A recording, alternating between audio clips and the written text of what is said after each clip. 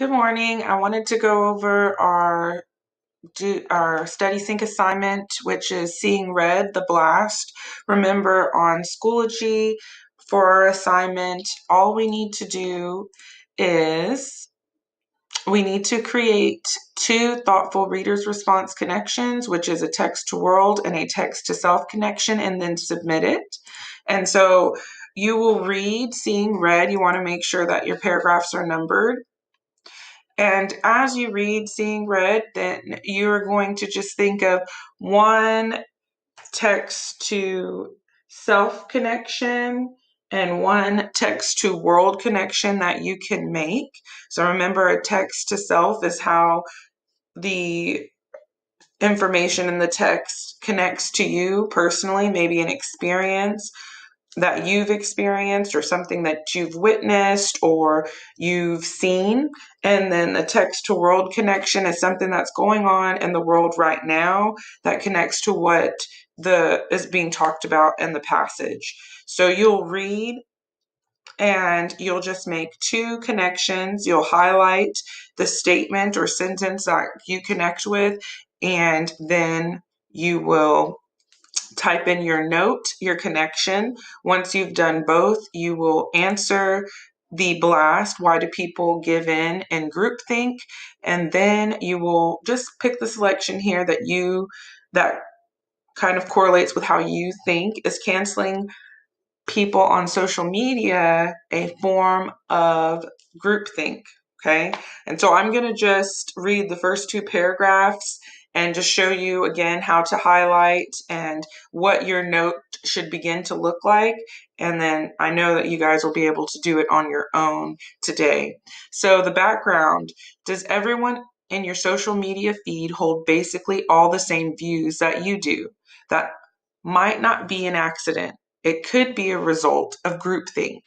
Research: social psychologist Irving Janis first coined the term groupthink. He used it to describe what happens when a group of people's desire for harmony overrides critical thought and individual expression. In some cases, groupthink can lead people to make poor decisions. In the midst of groupthink, group members can stop analyzing their actions. They stop challenging one another's ideas, and they want to remain members of the group, says University of Notre Dame professor Mike Krant. They don't critically examine their decisions or explore their options. Okay, so if I wanted to make a connection, I could say here, just in the very first line, you could, if you're thinking about your social media, you can click, I want to highlight it purple, and then text to text. Okay, and then I can talk about my social media. Are you on social media? Do you have social media? I don't know what that looks like because I don't really have a feed of friends.